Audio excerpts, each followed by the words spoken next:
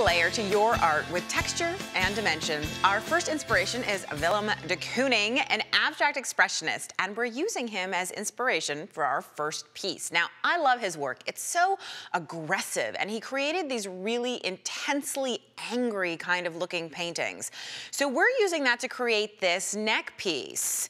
Now, there is stitching, there is painting, there is all kinds of fun stuff. So let's get started. So we're actually going to start with the base, which is just a pattern that I printed off of the internet.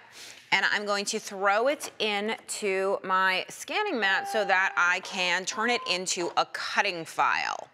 So I'm just gonna go ahead and go through that process. Now, the thing about de Kooning, if you ever looked at his work, is that the faces are of women, but you'd never be able to recognize the models who sat for him.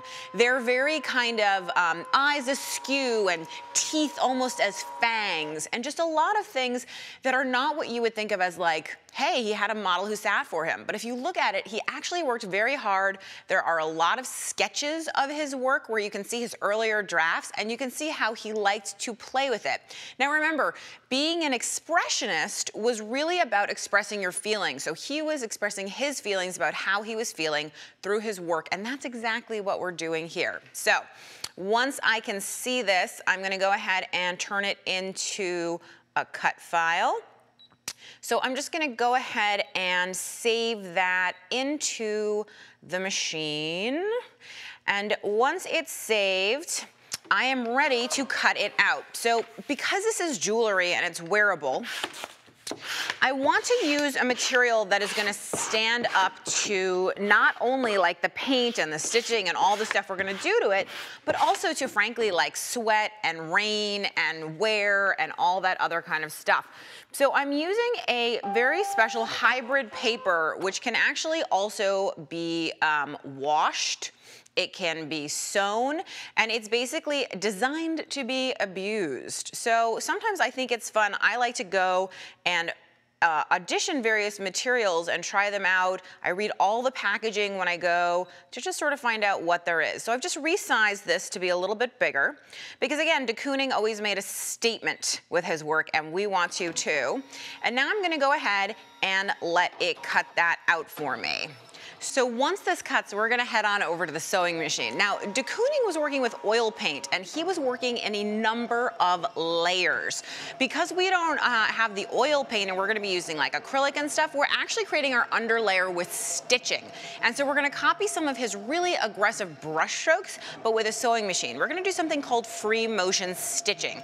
If you've never done free motion stitching, don't be scared of it. This is the time to try because this is really not hard and we're not going for perfect. It's kind of like, I think to think of it as doodling, but with a sewing machine. So that's exactly what we're doing. So our neck piece has cut out. So I'm just gonna go ahead and peel it off of the mat and then head to the sewing machine.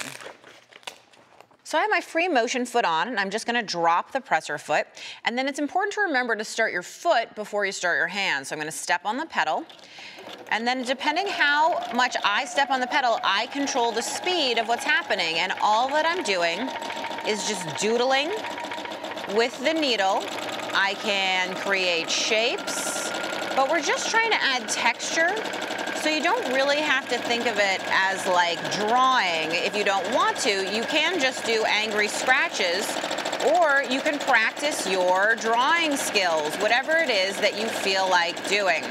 You can go around, you can go up and down, you can practice some de Kooning marks, which are very sort of angry and pulling at it. But the whole point is just to use the sewing machine to create some additional texture, that underlayer that you want on your work. So now I am just having a good time with this and relaxing. That's the other thing, is don't clench up, don't get nervous. Like most things, it's a good idea always when you're being creative to be as free as possible.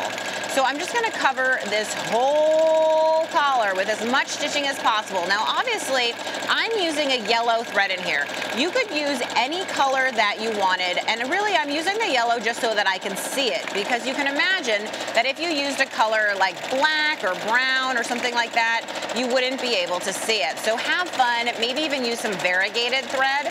All you need to make sure when you're free motion sewing is that you can drop your feed dogs. That's the key. So the little metal teeth that are underneath my piece that I'm sewing, those are the feed dogs. For free motion, I'm controlling it, so I need to know that I can do that. So once this is covered with enough stitch, and the question is what's enough, and the answer is always more, more, more, then I'm simply gonna stop, raise my needle, and I'm gonna change over to a regular foot because we're gonna do a zigzag stitch. So I've put on my J-foot, I've raised my feed dogs, I've selected a zigzag stitch, and I've made it the widest zigzag possible. Now it's time to attach the neck wire. So I'm gonna lay these out together, and I'm gonna use a piece of tape to temporarily hold the middle of it in place. Now this is a kind of artist tape that's not gonna really stick, which is important because I'm gonna wanna get it off later. So now I'm just gonna place this under a little ways away, and then just like before, we're gonna go ahead and go. So I'm going on one side of the wire and then into the necklace, one side of the wire and into the necklace, one side of the wire and into the necklace. Now, because this is a rubber necklace that I'm using, and you certainly would not want to use metal or anything like that in case the needle nicked it, I may have to help and encourage or push this along a little bit to really get it to go through. And remember, you can always pause, raise the foot, see where you are, and then keep going as needed. Now, I like to use just a really tight zigzag stitch, so it's more like a satin stitch, so that it really holds that on and you don't see that much of the rubber necklace under there. And once I get to the end of one side, I'm gonna go ahead and back stitch a couple steps, and then I just raise this up, use the thread cutter, and you can see I would just continue and go the other way. So I have one that's already done over at the other table.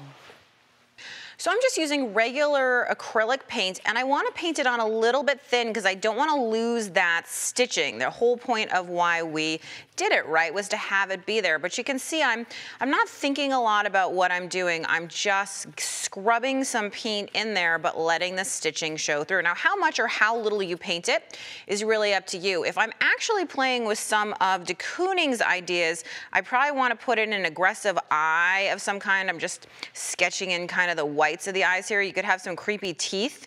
He was known, as I said, for those kind of fang-like teeth.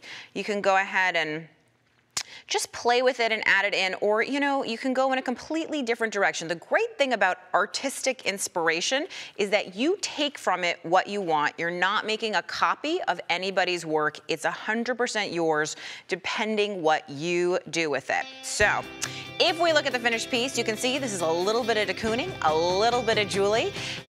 Brother International Corporation is the maker of the Scan and Cut home and hobby cutting machine with a built-in scanner, and is known for supplying innovative sewing and embroidery machines.